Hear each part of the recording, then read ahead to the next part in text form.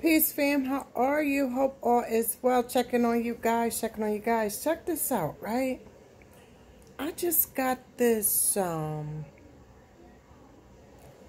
ever had that aha moment? Like, now everything starts to make sense. Remember I told you because today, well, it's after 12 here. But anyway, yesterday, or still today, right? Is my son's degree day. Job, right? So check this out. George Floyd, right? I didn't realize today was his degree day. But it gets deeper than that, right? So today is his degree day. He was born in the year I was born, right?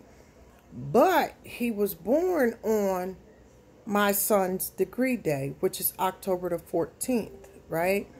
My son was born October the 14th of 1998. He returned May 25th of 2000, okay? George Floyd returned on the same day, May 25th, 20 years, right, after my son, and they share the same degree day. Now, let me break this down for you.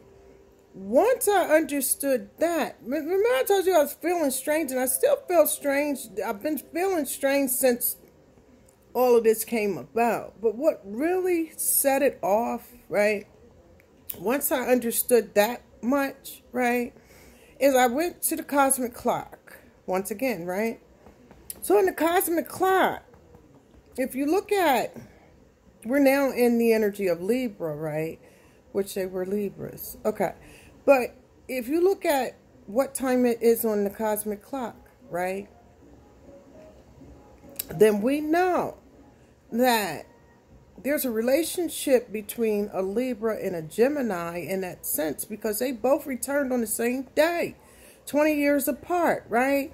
So now, when you look at that and you look at this year is the year of Obatala or Obatala, which is judgment, right?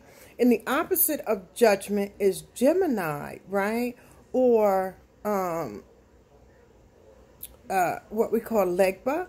We also, when I got a reading done, right? Because of the day he was born, right? I got the reading done. And on that date, they said that he was considered what's called the Ngunguns. The Ngunguns is like the ancestors when the ancestors return. So what I'm saying to you is the day that George Floyd returned was what we call the Ngungun ancestral day, right? Where they come visit the planet and foresee certain things in our culture. Right? So I found that very amazing to know that's George Floyd's mathematics and how it related to my son's mathematics and why I feel so strange, but now it all makes sense. Mathematics don't lie.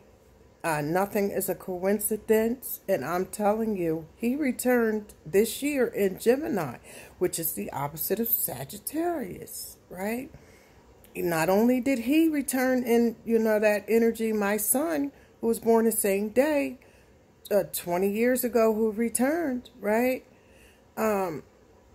Returned on that same day, and that day is really where, and I went to Oyo Tunji and got the reading, it was known as the day of the return ancestors, the return of the ancestors, right?